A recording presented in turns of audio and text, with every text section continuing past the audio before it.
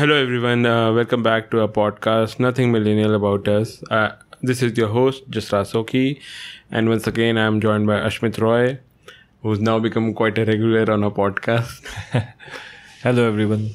So today, I think is a very relevant topic for that many people would be interested in, given that most of us are now in a career that we're trying to build. And I guess at every point in our life, we face some kind of uncertainties.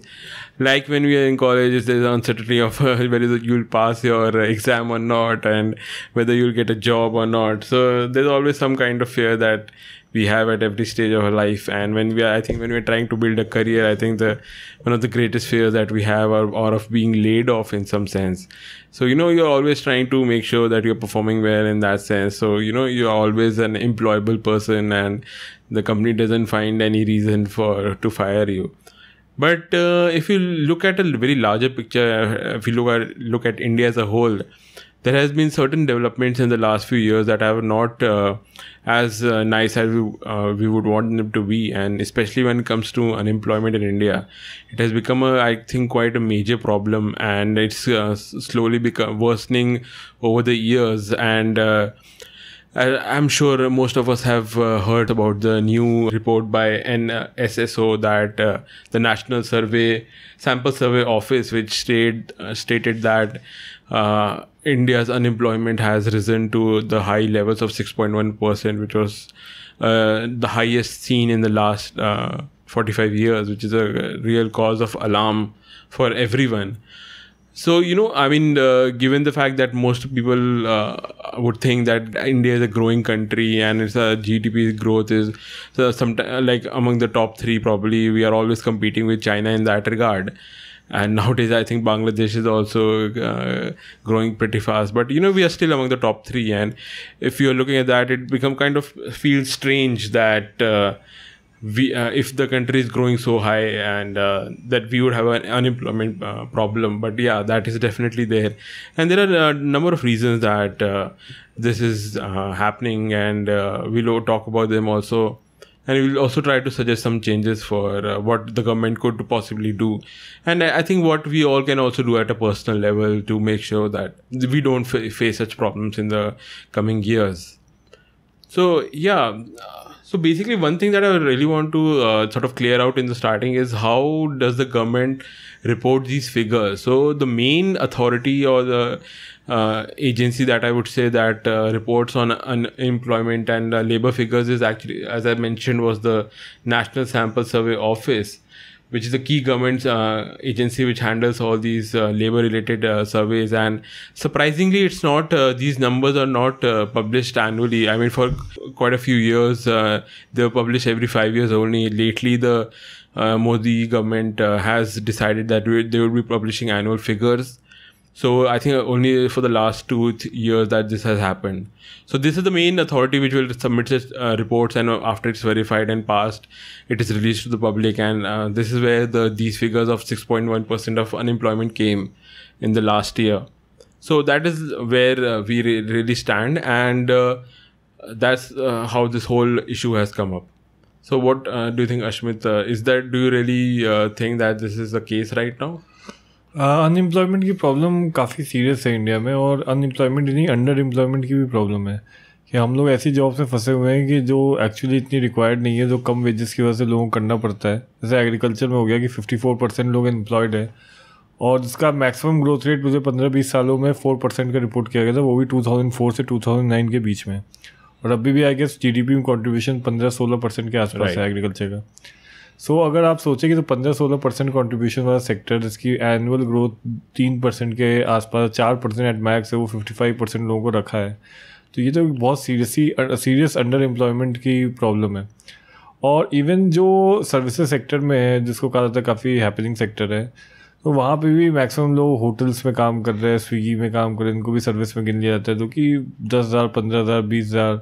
तो उसमें अब probably आज की date में life spend करना, अगर आप बाहर माइग्रेंट हो तो बहुत मुश्किल है. काफ़ी इनमें से एजुकेटेड लोग भी है, तो अनएम्प्लॉयमेंट ही नहीं, अंडर एम्प्लॉयमेंट बहुत प्रॉब्लम है. और खासकर वेजेस की प्रॉब्लम है कि जो इतने लो वेजेस पे सब लोग जा रहे हैं, तो प्रैक्टिकली 8-10 घंटे काम करके आपको 20,000 मिल रहा है आज के समय मेट्रो में, तो that is very low. Unemployment को हमें एक वाइडर कॉन्टेक्स्ट में देखना चाहिए कि प्रॉब्ली इन वेस्टर्न कंट्रीज ऐसा होता है कि कई लोग अनएम्प्लॉयड है, बाकी लोग जो अनएम्प्लॉयड में क्लियर डिस्टिंक्शन है। यहाँ पे तो एम्प्लॉयड भी हैं, वो भी अंडर एम्प्लॉयड ही मानूंगा, क्योंकि वो अपने पोटेंशियल से काफ़ी कम अर्न कर रहे हैं और उनका कंट्रीब्यूशन भी इकॉनमी में प्रॉब्ली बहुत कम है। अगर हम लोग मैकेनाइजेशन लिया एग्रीकल्चर में, तो इनमें से बहुत सारी जॉब चाहिए रहेगी, बट विच इज़ नीडेड अगर आपको 4% ग्रोथ पे रहना है। तो इन दी एंड हम एक ऐसे सेक्टर को सस्टेन कर रहे हैं जहाँ पे ना कोई वैल्यू ऐड हो रही है और सिर्फ ज़बरदस्ती जॉब के लिए लोगों को भरा हुआ है। तो कोई ऑल्टरनेटिव तो हमें चाहिए होगा इसके। राइट।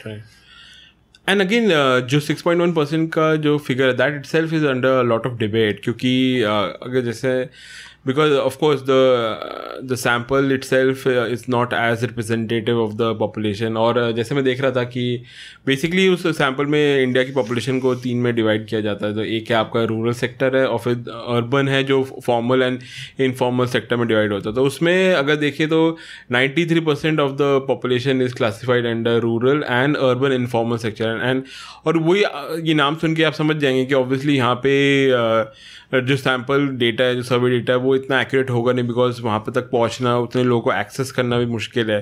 तो I think lot of the जो डेटा है वो अर्बन फॉर्मल सेक्टर से ही आ रहा है। तो उस केस में आई थिंक अंडर एम्प्लॉयमेंट या अनएम्प्लॉयमेंट का जो रिपोर्टिंग है वो काफ़ी ओपिनियंस है कि वो गलत है, बिकॉज इट्स 6.1% जो काफ़ी लो फिगर है। And I am sure as all of us are very inform people कि वो सुनने में ही काफ़ी कम लग रही है। और if you compare it to something like the US जहाँ पे 3.6% अनएम्प्लॉयमेंट है। So and just before this report actually came out, India का भी अराउंड 3% के आसपास ही रिपोर्ट होता था अकॉर्डिंग टू NSSO। तो this year it suddenly jump to 6.1%।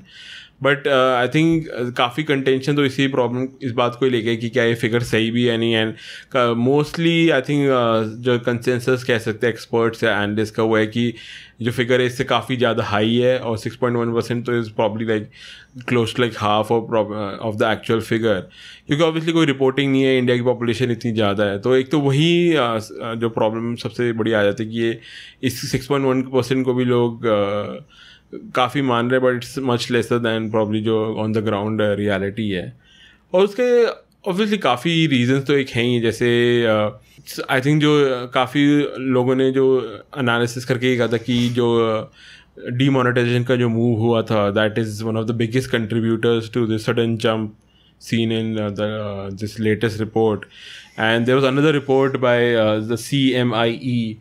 According to that, estimates are that around 110 lakh people or 1.1 crore people lost their jobs because of demonetization. Because of course, as we would know, most of our labor class is employed on a daily wage basis, और वहाँ पे रोज़ आपको cash मिलता for whatever जो भी आपने उस दिन काम किया। तो जैसे ही सारा कैश और 5,000 और 1,000 के नोट्स एकदम रद्द हो गए थे, तो ऑब्वियसली उन लोगों को देने के लिए जो एम्प्लॉयर्स थे उनके पास भी पैसा नहीं था, तो उन सबकी तो एम्प्लॉयमेंट काफ़ी तुरंत एकदम ऑन द सेम डे ख़त्म हो गई, और उससे आई थिंक अभी भी रिकवर नहीं हो पाए हैं।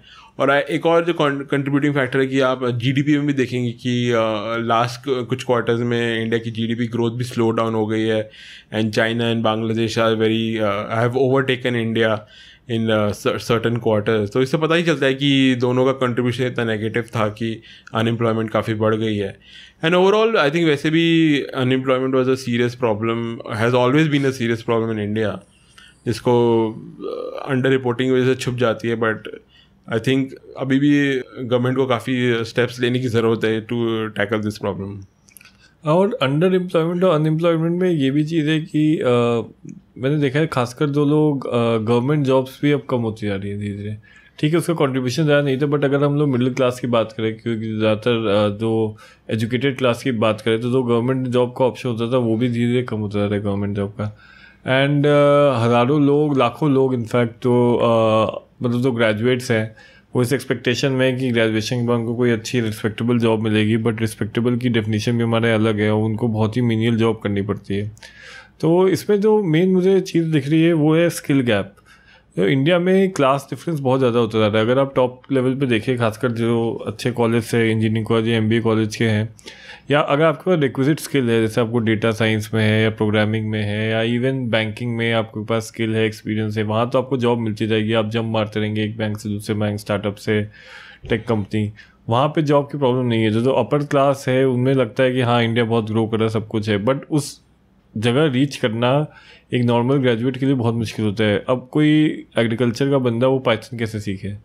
तो ये जो चीज़ है ये बहुत बड़ा इशू है। ये मैंने एक फ्रांस में नोटिस किया था, जब इमैनुअल मैक्रोन वहाँ प्रेसिडेंट बने थे, तो उन्होंने क्या किया था, लेबर लॉ को बहुत लिबरलाइज कर दिया था। वहाँ बहुत ज़्यादा स्ट्राइक वगैरह हुई थी। उन्होंने कहा था कि हम स्किल डेवलपमेंट करेंगे, बट टू बी ऑनेस्ट एक टेक्सटाइल वर्कर को एकदम से सिखाना कि वो कुछ और बन जाए आफ्टर 20 साल, ये बहुत डिफिकल्ट होता है। And probably the upper middle class doesn't realise that, but अगर उनसे कहे 15 साल बाद एक एडमिनिस्ट्रेटिव और प्रोडक्ट जॉब के बाद कहे एकदम से पाइथन सीखो, तो उनके लिए भी सीखना मुश्किल होगा। तो ये जो स्किल गैप है और जो हम एक सेक्टर से दूसरे सेक्टर जाने की प्रॉब्लम है, ये बहुत ज़्यादा डीप है। और अभी गवर्नमेंट काफ़ी कुछ प्लान कर रही है, स्किल डेवलपमेंट के लिए काफ़ी प्लान किया है, बट उसमें भी बहुत ज़्यादा इश्यूज़ हैं। अब आप स्किल डेवलपमेंट करा रहे हो, बट उसके बाद आपको हायर कौन करेगा? आपके पास एक्सपीरियंस है नहीं, तो आप कैसे, आपको कौन लेगा उसमें? और स्किल डेवलपमेंट के प्रोग्राम बहुत बेसिक होते हैं कि आपको ठीक है टेक्नीशियन बन गए, ठीक है एक फार्मर से आप मैन्युफैक्चरिंग सेक्टर में आ सकते हो, बट आपको लेगा कौन? आपको फिर वही 10-15 हज़ार में शुरुआत करना पड़ेगा, तो फिर फ़ायदा क्या स्किल डेवलपमेंट का? सो हमें क्वालिटी स्किल देनी पड़ेगी। हमें कुछ ऐसे प्रोग्राम रन करने पड़ेंगे सॉफ्ट स्किल का, जिससे कि आप वाकई एक नॉर्मल आदमी से ट्रांसलेट करके वहाँ आ जाए जहाँ पे बाकी लोग हैं। कॉर्पोरेट में क्या स्किल, एक्चुअल क्या स्किल चाहिए, क्या वो ग्रेजुएट या इंजीनियर्स या MBA के पास है, इस पर हमें सोचना होगा। एक्चुअली ये जो तुमने पॉइंट उठाया काफ़ी सही है, क्योंकि जैसे हमने अपने इकोनॉमिक्स की क्लास में पढ़ा था कि there are different stages that a country passes through when it starts economically developing, from a developing nation to एक डेवलप स्टेट नेशन तक पहुंचने के काफ़ी स्टेप्स होते हैं। तो basically every developing nation starts of as a agricultural nation है, जहाँ पे ज़्यादातर फार्म्स में और वहाँ पे आपकी अन्य फोर्स एम्प्लॉयड होती है। उसका नेक्स्ट स्टेप होता है मैन्युफैक्चरिंग का। अब धीरे धीरे थोड़ा एडवांस होने लगते हैं, मशीन्स हैं वो सब आने लगते हैं कंट्री में, मैन्युफैक्चरिंग का जॉब आने लगता है, कार्स और automobiles and all this various manufacturing काम शुरू होता है। And then sudden the last third और फाइनल स्टेज ऑफ सर्विसेज, जहाँ पे आप when you have most of your population is already skilled enough and have good education कि वो सर्विसेज इंडस्ट्री में जा सकते हैं, जहाँ पे प्रॉब्ली इंग्लिश या थोड़ी ग्लोबल लैंग्वेजेस ही हैं जो सबसे ज़्यादा एम्प्लॉयड होती है। तो these are the stages that every country should pass through, and there should be a good divide between all these three major contributors to the GDP। But जैसे आप चाइना का देखेंगे कि like it has gone from a agricultural driven economy जब communism का start हो रहा था, and under communism they have become a large manufacturing nation. Obviously it has probably the biggest manufacturing labor force in the global level. That is how, because like agriculture एक है जहाँ पे आप tractors और ये सब ऑलरेडी थोड़ा equipment use करते हैं, तो shifting over to a manufacturing job is probably much easier. तो वहाँ पे ये चाइना में एग्जांपल देखा गया, बट इंडिया में डिफरेंट हुआ है बिकॉज ब्रिटिश रूल और इन सब की वजह से वी आर लाइक इंग्लिश पे काफ़ी हमारा एम्फोसिस था। तो एक तरह से काफ़ी we sort of skip that manufacturing, specially because जब इंडिया इकोनॉमिकली ओपन नहीं था तो जो बाहर की इंडस्ट्रीज है वो सब आ नहीं रहे थे। जैसे आपको पता है कि सब कुछ नेशनलाइज था, और एक स्कूटर लेने के लिए 2 साल की वेटिंग लिस्ट होती थी, और एक मारुति इकलौती कार मैन्युफैक्चरिंग कंपनी थी प्रॉब्ली जो एट अ लार्ज स्केल, जो सब गवर्नमेंट के नेशनलाइज यूनिट्स थे। तो वो कभी इतना वो सब मैन्युफैक्चरिंग का डेवलपमेंट हो ही नहीं पाया। और जब हमारी इकनॉमी ओपन हुई 93 में, तो सीधे US और इन सब की जो सर्विसेज का सेक्टर है, जिसको हम वो कहते हैं आउटसोर्सिंग, बेसिकली आपके IT जॉब्स हो गए, कॉल सेंटर्स हो गए, उसका बहुत बड़ा इन्फ्लक्स आया। तो we sort of suddenly script from the agriculture to the services sector, और वहाँ पे सबसे बड़ा गैप आया, क्योंकि जैसे हम कह रहे थे कि लार्जेस्ट कंट्रीब्यूटर सर्विसेज हैं जो, और मैन्युफैक्चरिंग इतना कम है इंडिया में, सिर्फ अराउंड 30% का है। तो जो ज़्यादा लेबर एम्प्लॉय करने वाला जो सेक्टर है वो सब तो they don't contribute to the GDP at all that much, they are total of 45% और सर्विसेज एट 55%। तो वो द स्किल्स गैप जिसकी बात कर रहे थे कि अगर जो सारे सर्विसेज का जो है वो बेसिकली जो आपके वाइट कॉलर जॉब्स हैं वहाँ पे लोग they are earning a lot of, जो इनकम इक्वालिटी का भी जो क्वेश्चन उठ जाता है, because very small number of people are making a lot of money in the services sector, and GDP distribution नहीं है, income distribution नहीं है। तो again obviously इंडिया का जो थोड़ा सा different growth हुआ है, that is probably one of the biggest reasons कि हम इस situation में हैं अभी। एक्चुअली अभी एक मैं इकोनॉमिक सर्वे जब पढ़ रहा था लास्ट ईयर का, उसमें एक फिनोमेना बताया गया था, डी इंडस्ट्रियलाइजेशन। ये पूरी दुनिया में स्टार्ट हो गया है कि अब मैन्युफैक्चरिंग हर जगह कम होती जा रही है, और इंडिया में प्रॉब्ली ये पीक डेवलपमेंट के हिसाब से जल्दी पहुंच गया, बट ग्लोबली 80s से ही डी इंडस्ट्रियलाइजेशन हर जगह शुरू हो गया। यूएस में 80s में शुरू हुआ था, तो अब मैन्युफैक्चरिंग हर जगह डाउन था। और जब मैन्युफैक्चरिंग का सीज़न था 60-70s में, तब हमने ये बस मिस कर दी। एंड प्रॉब्लम ओपन इकॉनमी या नॉन ओपन इकॉनमी की तो थी, बट उससे ज़्यादा ये थी कि हमारा जो स्ट्रक्चर था इकॉनमी का वो बहुत गड़बड़ था। अब जो नेहरूवियन मॉडल था कि आपको कैपिटल इंडस्ट्री गवर्नमेंट ओन्ड होनी चाहिए, मिनरल्स की, पावर की, वो उतना गलत नहीं था। वो फ्रांस और वेस्टर्न यूरोप में भी कई जगह ऐसा था।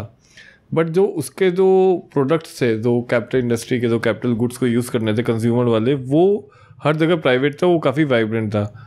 और वहाँ पे हमने शायद फॉरेन इंडस्ट्री को रोक के काफ़ी गड़बड़ कर दिया कि अगर वहाँ पे अगर फॉरेन टेक्नोलॉजी होती, वहाँ फॉरेन नोहाउ होता, तो शायद हमारे यहाँ भी ट्रांजिस्टर बन रहे होते, कोल्ड ड्रिंक बन रही होती, टीवी बन रहे होते, मैन्युफैक्चर हो रहा होता, उसकी एंसिलरी इंडस्ट्रीज होती, कई लोगों को जॉब मिलता। भले ही जो इलेक्ट्रॉनिक्स का एक्चुअल बनाया है, जो आयरन की चीज़ लग रही है, वो भले ही गवर्नमेंट ओन लो। तो वहाँ पे एक मिसमैच हो गया और वो जो बस थी वो हमने मिस कर दी। बाद में जब लिबरलाइजेशन हुआ, तो एक्चुअल लिबरलाइजेशन के पीछे आइडिया यही था कि इन दी एंड हमारा जो मैन्युफैक्चरिंग सेक्टर है वो खुलेगा और हमें फॉरेन टेक्नोलॉजी आएगी और हमारे मैन्युफैक्चरिंग सेक्टर में जॉब आएगी। बट प्रॉब्लम ये थी, हमने लिबरलाइज कर दिया, बट हम शायद लेबर लॉ को उतना नहीं कर पाए, हम गवर्नमेंट प्रोसीजर्स को उतना नहीं कर पाए। और अब सर्विसेज ऐसा था जहाँ मिनिमम लेबर लॉस के साथ था, और सर्विसेज में भी नया नया शुरू हुआ था। प्रॉब्ली हमारे IITians या हमारा टेक बैकग्राउंड इतना ज़्यादा था कि हम सीधे वहीं पहुंच गए। मैन्युफैक्चरिंग में उतना इन्वेस्टमेंट आया नहीं, आया होंडा का आया, कई सारी कंपनियों से आया, बट उतना स्केल अप नहीं हो पाया। तो वहाँ हम थोड़ा मात खा गए, और जो मास एम्प्लॉयमेंट वहाँ था हम दे सकते थे, एग्रीकल्चर से लोगों को शिफ्ट कर सकते थे, वो करने से हम रह गए। राइट। और आई थिंक वो लेबर लॉस का भी जो मैंने पॉइंट मेंशन का काफ़ी इंपॉर्टेंट है, because so India basically labor laws are very complex and mishmash kind of things, and there are 35 different labor laws, and her state का अपना एक labor law होता है, and सबके अपनी complexities हैं, जिसकी वजह से basically it makes it very difficult for any new manufacturing or whatever company to set up its unit and hire labor for that unit, क्योंकि कई ऐसे जो उसमें जो पॉइंट्स है वो दे heavily favour the formation of unions, and लोगों को हायर या फायर करना काफ़ी कॉम्प्लेक्स प्रोसीजर हो जाता है, जिसकी वजह से कई बार companies are not even willing to start manufacturing units. और जैसे नोकिया का भी केस था काफ़ी, जब वो उसका दे वर सोल्ड ऑफ, तो उसमें भी काफ़ी प्रॉब्लम्स चल रही थी। एंड जैसे टाटा का जो नैनो फैक्ट्री सेटअप करना था वेस्ट बंगाल में प्लान, जो अगेन पॉलिटिकल प्रॉब्लम्स की वजह से कभी हो नहीं पाया। तो और लेबर लॉज भी काफ़ी यूनियंस और जो फेवर करते हैं, which makes basically it's very difficult to setup any manufacturing और labour intensive company in India. तो लेबर लॉज भी काफ़ी बड़ा प्रॉब्लम है, जिसकी वजह से लोग सर्विसेज इन सब में जाना प्रेफर करते हैं, कि बिकॉज वहाँ पे ऑब्वियसली रूल्स काफ़ी डिफरेंट है एंड थोड़े फ्लेक्सिबल भी होते हैं वहाँ पे। तो आई थिंक वही एक प्रॉब्लम है कि अगेन गवर्नमेंट रेगुलेशन और ये सब भी काफ़ी इसमें प्रॉब्लम करता है। तो इसमें लेबर लॉज में जहाँ तक मेरी बात है, इसमें दो तरह की चीज़ें हैं। एक तो है कि लेबर लॉज ऐसे हो कि फ्लेक्सिबल हो, ताकि जो एम्प्लॉयर है उसको हायर करने में दिक्कत ना हो। बट दूसरी चीज़ ये है कि लेबर लॉज को हमें मिनिमम कुछ एक ऐसा बनाना पड़ेगा जिसमें कि जॉब की क्वालिटी रहे। जैसे प्रोविडेंट फंड हो गया, बेसिक सोशल सिक्योरिटी होगी, इस पर हम कॉम्प्रोमाइज़ नहीं कर सकते, क्योंकि इस पर कर दिया तो देयर इज नो पॉइंट। फिर उस जॉब की वही वैल्यू जो कॉन्ट्रैक्ट वाइज जॉब की है। तो लेबर लॉज में दोनों चीज़ें हमें दोनों बैलेंस करना पड़ेगा। हमें लिबरलाइज भी करना है, बट हमें मिनिमम एक चीज़ सेट ऑफ क्वालिटी प्रोवाइड करनी पड़ेगी, कि जैसे PF हो गया, मिनिमम बेसिक स्टैंडर्ड हो गया, वो हर एम्प्लॉयर को मीट करना पड़ेगा, वरना फिर उस जॉब की क्वालिटी से कोई फ़ायदा नहीं, वो क्वालिटी बहुत लो रहेगी। राइट। दूसरी चीज़ लेबर लॉस के बारे में, से आपने वेस्ट बंगाल और इनका एग्जांपल दिया, तो होता क्या है कि जब हम मैन्युफैक्चरिंग शुरू करते हैं तो कई सारे इश्यूज आते हैं हमारे लैंड एक्विजिशन, लैंड का, तो इन्वायरमेंटल इश्यूज आ जाते हैं। NGT, नेशनल ग्रीन ट्राइब्यूनल बंद कर देता है। तो इन सब चीज़ों पे भी हमें क्लैरिटी चाहिए होगी कि हमें अगर हम कोई लैंड यूज़ कर रहे हैं उसका बेस्ट यूज़ क्या है, हम अगर कैपिटल इंटेंसिव इंडस्ट्री का कि लेबर इंटेंसिव का। तो लेबर इंटेंसिव इंडस्ट्री आज के ज़माने में कैसे बढ़ सकती है, इस पर हमें इकोनॉमिक्स को काम करना पड़ेगा, क्योंकि हमारे यहाँ जॉब्स तो देनी पड़ेगी, क्वालिटी ऑफ जॉब्स बढ़ानी पड़ेगी। तो अब जहाँ लेबर इंटेंसिव इंडस्ट्रीज नहीं हो रही, ज़्यादातर कैपिटल इंटेंसिव है, तो हम उसको कैसे बढ़ा सकते हैं और लोगों को कैसे अपग्रेड कर सकते हैं। जैसे फॉक्सकॉन शायद इंडिया में आ गई है, सैमसंग आ रही है, तो जो वहाँ लेबर काम करेगा या जो वर्कर्स काम करेंगे वो टेक्निकली स्किल्ड होंगे, तो वो टेक्निकल स्किल्स कैसे आएंगे। हमारे यहाँ जो डिप्लोमा प्रोग्राम्स होते हैं उनकी क्वालिटी देखो, US के जो कम्युनिटी कॉलेज के डिप्लोमा प्रोग्राम्स होते हैं उनकी क्वालिटी देखिए, क्या तो डिप्लोमा कर रहा है इलेक्ट्रॉनिक्स में, क्या वो इतने कॉम्पिटेंट है कि किसी मोबाइल मैन्युफैक्चरिंग कंपनी में या चिप मैन्युफैक्चरिंग कंपनी में काम कर सकते हैं। तो ये सब चीज़ें भी देखनी है। खासकर हमें करिकुलम को भी अपने रिवाइज करना पड़ेगा। जॉब ओरिएंटेड करिकुलम हमारे यहाँ नहीं है। लोग सोचते हैं कि बीए सोशियोलॉजी कर लेंगे, फिर एक्सपेक्टेशन होती है कि हमें एक जॉब, हमें अच्छी जॉब चाहिए। बट ये समझना होगा कि उसके बाद आप बीए सोशियोलॉजी कर सकते हो तो आप सोशियोलॉजी रिलेटेड फील्ड में जा सकते हो, बट वो कितनी है। तो जो मास ग्रेजुएशन हो रहा है, जो यूनिवर्सिटी पे यूनिवर्सिटी बन रही है हमारे यहाँ विद, और जो स्कूलिंग है उस पर हार्डली फोकस है हमारा।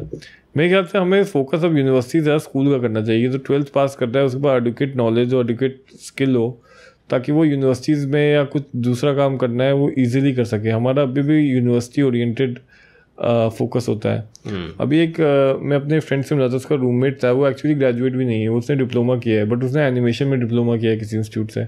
अब क्या उसको एक पर्टिकुलर स्किल मिल गई है, उसने वो पकड़ लिया, वो एनिमेशन की कंपनीज में काम करता है और ठीक ठाक कर रहा है। And he is not even a graduate, he is a diploma. तो हमें इस तरह के मॉडल को बढ़ाना पड़ेगा कि ग्रेजुएशन या पोस्ट ग्रेजुएशन से कोई मतलब, आप ग्रेजुएशन करो, आप नॉलेज के लिए करो, आप शायद टीचर बन जाओ आर्ट्स में, या सोशियोलॉजी का भी कई एनजीओज में या कुछ कंपनीज में भी यूज़ होता है एचआर वगैरह में, आप वहाँ चाहिए था उसके बाद। बट आप सोच रहे हो सोशियोलॉजी में, हिस्ट्री में, जोग्राफी में, इन सब में करके आप चाहते हो कि जॉब बढ़िया मिल जाए, ये एक्सपेक्टेशन नहीं होनी चाहिए। आपको इस तरह के एनिमेशन हो गया या सॉफ्ट स्किल में कोई कोर्स हो गया, आपको इस तरह के कोर्सेज बनाने पड़ेंगे जो कि एक्चुअली लोगों को रिक्वायरमेंट है। आज भी मैंने कई रिपोर्ट्स में पढ़ा है कि स्किल गैप बहुत होता है, जो कंपनीज़ को जैसे एम्प्लॉय चाहिए वैसे यूनिवर्सिटी से निकल नहीं रहे। तो अगर ये स्किल गैप हम पूरा कर देंगे, उस तरह की ट्रेनिंग दे देंगे, और खासकर एमबीए और बीटेक में तो स्टैंडर्डाइजेशन ले आए कि शायद अभी हुआ है कि बीटेक में गेट को एग्ज़ाम देना पड़ेगा, मिनिमम परसेंटाइल लाना पड़ेगा तभी डिग्री मिलेगी, कुछ ऐसे प्लान्स है।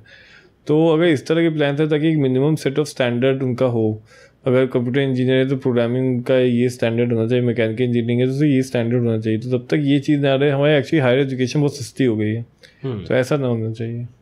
आई थिंक वो तो एक पॉइंट है कि, बट अगेन उसमें थोड़ा वो आता है कि स्किल गैप है, बट आई डोंट थिंक वो इतने जॉब्स हैं कि अगर कुछ लोग स्किल अपने अपग्रेड कर लें तो वहाँ उन सबको जॉब्स एकदम से मिल जाएंगे। Because again I mean India की पॉपुलेशन जो सबसे बड़ा प्रॉब्लम है कि लोग ही इतने हैं कि उनको जॉब्स देना हमेशा मुश्किल ही पड़ जाता है। और आई थिंक मैं उनकी थोड़ी पॉलिसीज़ की भी बात करना चाहूँगा। जैसे इंडिया ने, गवर्नमेंट ऑफ इंडिया ने जो स्टेप्स लिए हैं टू एड्रेस दिस इशू, जैसे जो नरेगा वो सब जो है, जिसमें बेसिकली अनएम्प्लॉयड लोगों को 100 डेज़ का एम्प्लॉयमेंट मिलती है।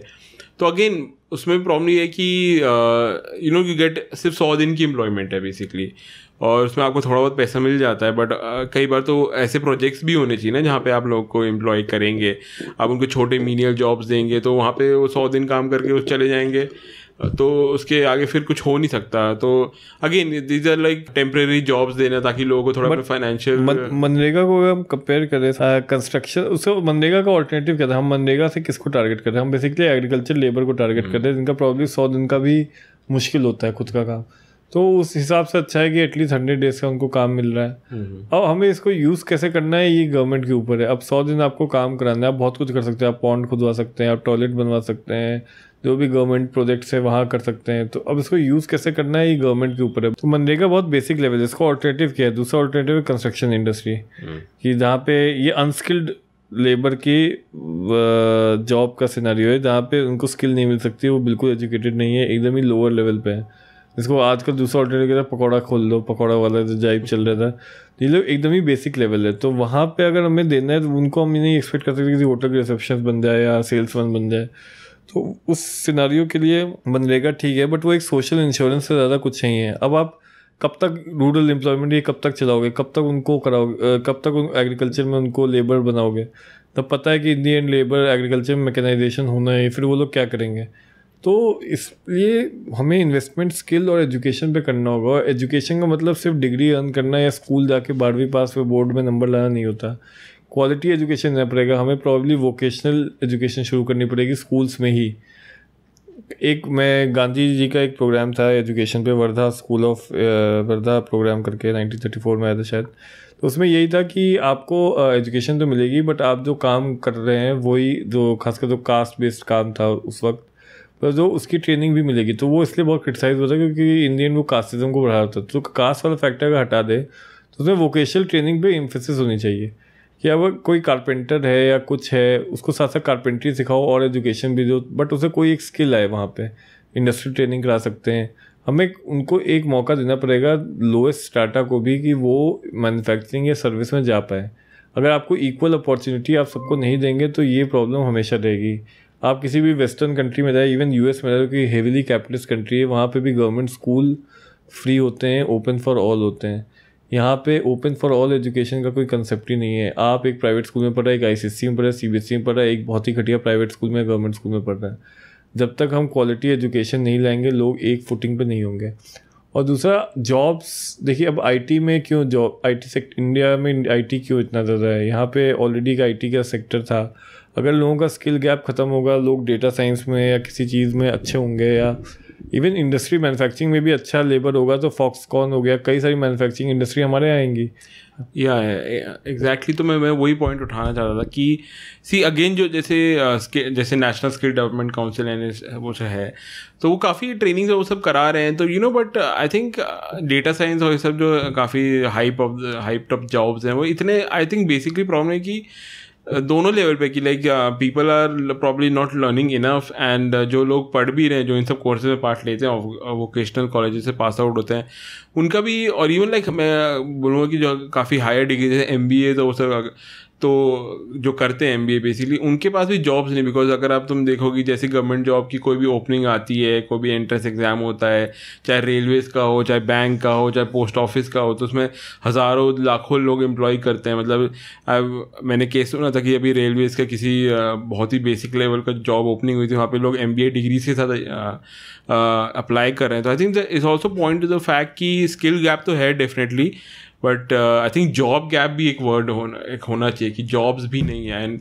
जैसे तुमने फॉक्सकॉन और सैमसंग की बात करी, अब जैसे एप्पल भी अपने फ़ोन से मैन्युफैक्चर करा, बिकॉज दिस ऑल कि गवर्नमेंट और उनके बीच में जो भी कंसेंसस है, और जो भी उसकी वजह से ये फैक्ट्री सेटअप हो रही है। एंड आई थिंक जो because again agriculture as a total number of employees देखिए ऑलरेडी सैचुरेटेड है, और सर्विसेज GDP के कंट्रीब्यूशन में सैचुरेटेड है, और वहाँ तक कई ऐसी स्किल्स होती हैं जो आप एक छोटे से वोकेशनल कोर्स से नहीं कर पाएंगे। आपको अच्छी इंग्लिश आनी चाहिए, आपको पीपल स्किल्स जो है वो सब आनी चाहिए, उस टाइप का काफ़ी कुछ होता है। तो आई थिंक वहाँ भी जाना बहुत मुश्किल है। तो आई थिंक मुझे ऐसा लगता है कि थोड़ा गवर्नमेंट को मैन्युफैक्चरिंग पर भी फोकस करना चाहिए। आई मीन काफ़ी टाइम से हमने नहीं करा, because I think IT sector वो सब इतने लोग एम्प्लॉय कर पा रहा था कि दैट प्रॉब्लम वो आ नहीं रही थी। सब लोग इंजीनियर्स हैं, चाहे वो ग्रेजुएट्स हैं दिल्ली यूनिवर्सिटी के, मुंबई यूनिवर्सिटी के, जिसके भी, और वो सब IT इंडस्ट्री में चले जाते थे। अब जैसे अब IT इंडस्ट्री का भी डाउन काफ़ी चल रहा है ग्राफ, वो हायरिंग बंद कर दिए, वो फायरिंग्स चल रही है वहाँ पे। तो इसलिए आई थिंक ये काफ़ी प्रॉब्लम बढ़ गई, बिकॉज वो ट्रेडिशनल इंडस्ट्री जो करीब 10-20 हज़ार एक कंपनीज एम्प्लॉयज़ हायर करती थी हर साल, वो ख़त्म हो गए। तो आई थिंक मैन्युफैक्चरिंग पे थोड़ा गवर्नमेंट को फोकस करना चाहिए। आई नो मतलब नेशनलाइज्ड इंडस्ट्रीज़ बनाना इस अगेन अ कॉन्ट्रोवर्शियल टॉपिक, क्यों वो ऑलरेडी वो सब छोड़ चुके हैं पीछे, बट एटलीस्ट प्राइवेट इन्वेस्टमेंट और बाहर की कंपनीज उनको लाना चाहिए, स्पेशली गिवन द फैक्ट कि आजकल जैसे चाइना में काफ़ी इशूज़ चल रहे हैं और बाहर के इन्वेस्टमेंट्स है, तो काफ़ी जो गवर्नमेंट है it's not very open to all industry, specially जैसे आप गूगल और इन सबको देख लें, तो they are resistant, they want to upskill their own labor, and they also want to promote their own companies a lot. So I think जो एक वहाँ पे एक opportunity इंडिया के पास, they can sort of step in and show कि yes we are open to manufacturing, and all these big manufacturers can come to India, we have a labor force that is ready to join at any time. जैसे एक काफ़ी की मतलब keyword है SME sector, जिसकी काफ़ी बात, जैसे MSME सेक्टर भी कहते हैं, micro small and medium enterprises. तो SME सेक्टर पे काफ़ी फोकस किया गया था, प्री लिबरलाइजेशन भी हमारे उसमें, लेकिन उसमें ये प्रॉब्लम ये थी कि SME सेक्टर पे काफ़ी बेनिफिट मिलता था, बट जैसे वो SME से बाहर जाते थे तो बेनिफिट खत्म हो जाते थे। तो कहा गया कि वो कभी स्केल अप नहीं होना चाहते थे।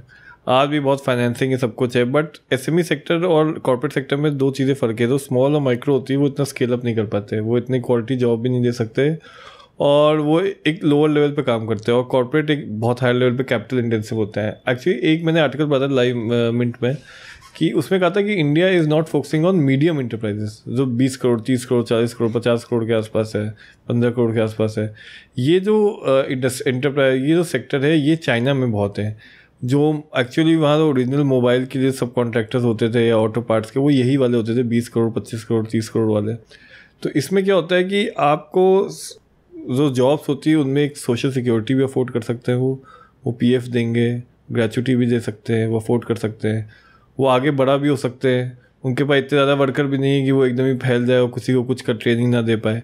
तो जो मीडियम इंटरप्राइजेस थे वो बहुत थे, ये तो असली लेबर इंटेंसिव होता है, वो यही होता है क्योंकि इनके पास कैपिटल की कमी नहीं उतनी नहीं होती, वो लोगों को जॉब भी दे सकते हैं 100 150 200 लोगों को, और वो स्केल अप भी कर सकते हैं। तो हमें इस पे फोकस करना चाहिए कि माइक्रो स्मॉल पे तो ठीक है बट मीडियम पे भी करना पड़ेगा, वहाँ क्वालिटी ऑफ जॉब इंप्रूव हो जाती है बिकॉज उनका टर्नओवर अच्छा है, वो एक बड़े लेवल पे थोड़ा स्लाइटली बड़े लेवल पे काम करते हैं। तो हमारा एक फोकस इस पर भी होना चाहिए कि हम मीडियम इंटरप्राइजेस को कैसे बनाएं, और हमें शायद एक फ्रेश इंडस्ट्रियल पॉलिसी की ज़रूरत है जो कि एकदम ही थोड़े नए अप्रोच के साथ काम करें।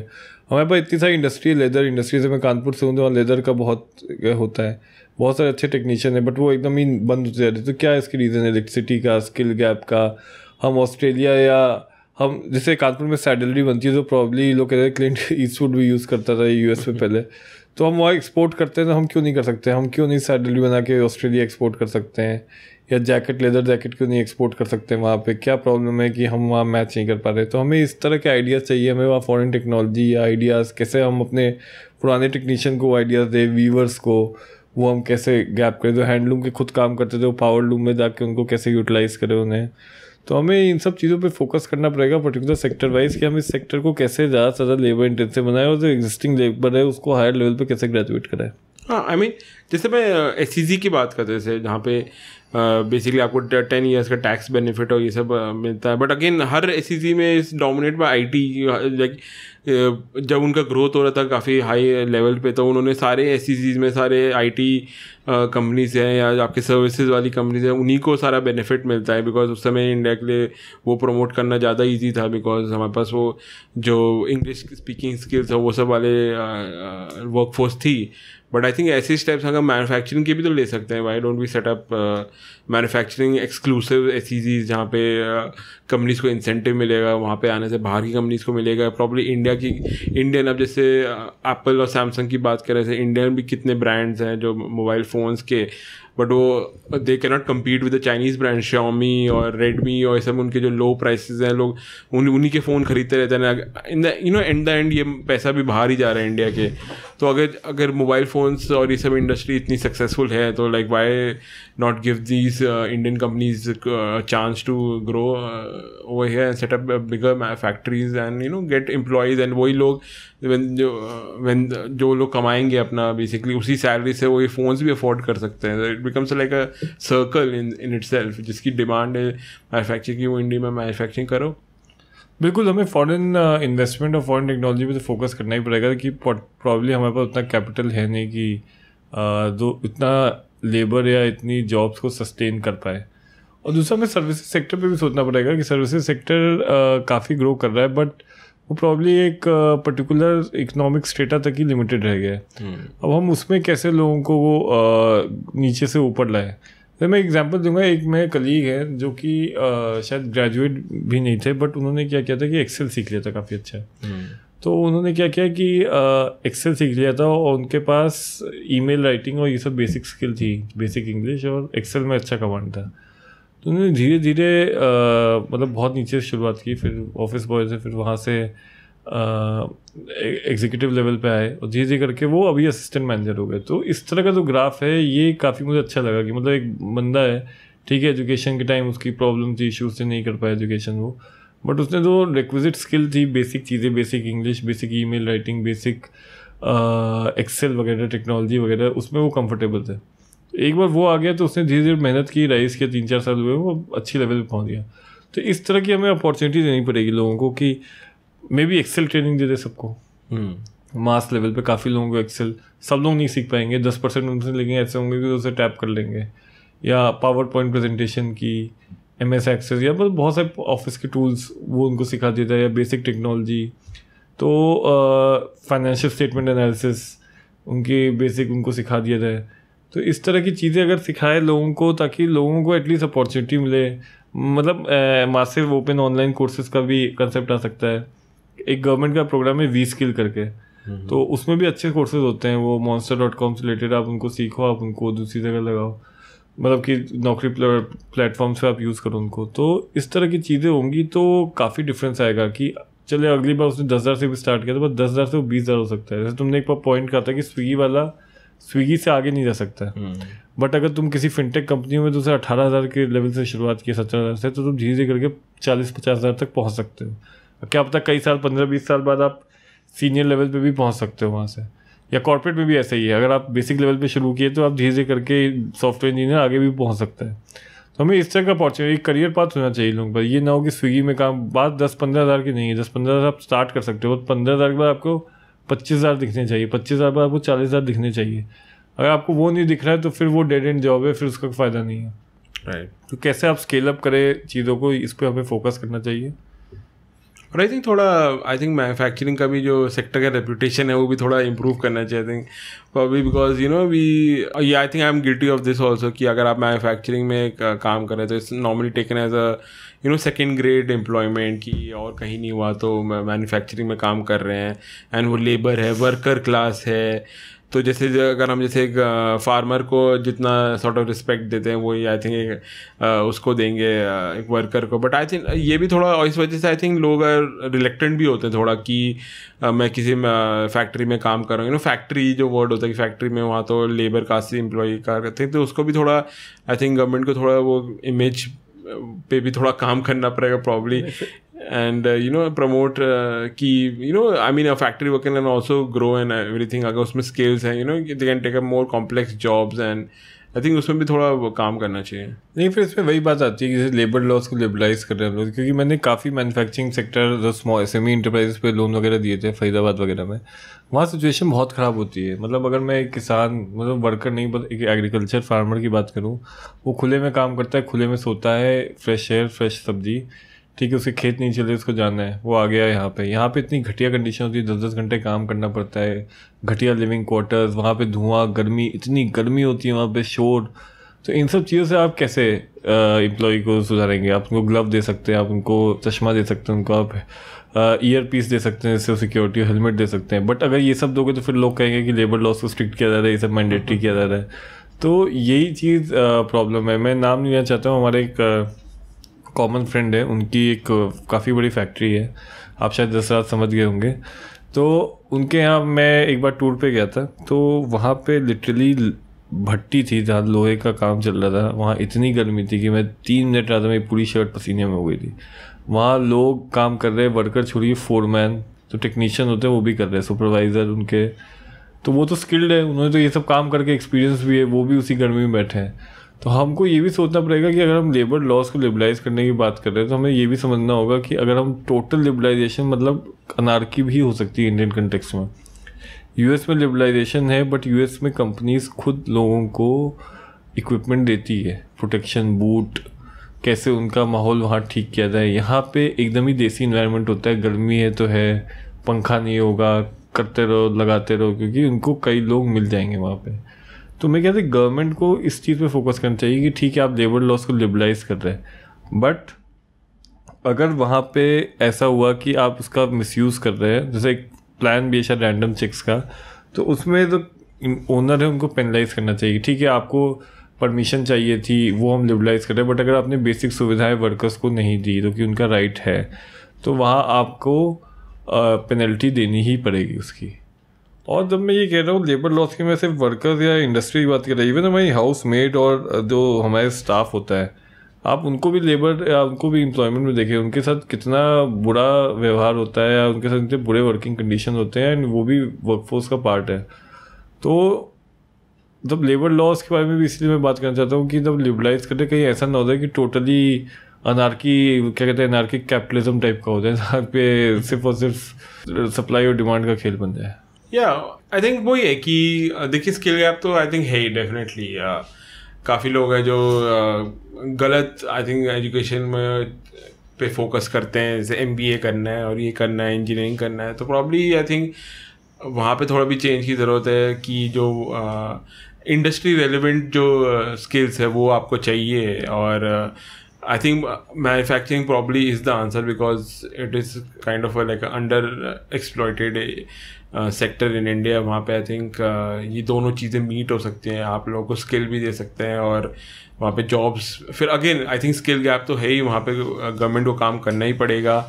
और I think skill gap is again sort of becoming a dirty word for all, because it sort of I think places the blame on the person कि you are not skilled so that's why you're not getting employment. तो I think दूसरे end पे भी I think job gap भी एक problem है, वहाँ पे भी काम करना पड़ेगा. Again it has to be from both sides. मतलब private investment भी help करेगा and government को भी contribute करना पड़ेगा, because you know एक private company तभी आएगी जहाँ पे उनको फ़ायदा दिखे.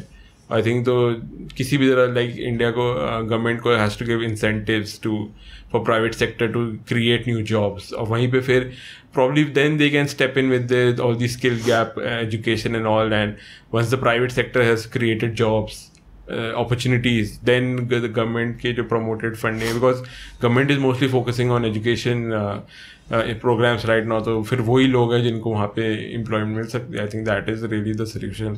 And people of course they also, जैसे तुमने example दिया था जिन्होंने Excel skills पढ़ ली थी, I mean people एक अलग थोड़ा वो भी मैं देखता हूँ कि लोगों में कोई mentality होती है कि गवर्नमेंट पे blame करना कि मेरे पास जॉब नहीं क्योंकि गवर्नमेंट की गलती है.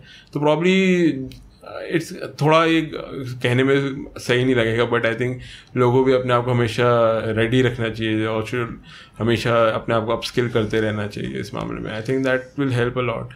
So anyway, on this note, I would like to end today's discussion. I think it's everyone's responsibility to take care of themselves and not be dependent on someone else. And yeah, I mean, subscribe for more such topics in the future. And thank you for listening in today. Have a good day. Thank you.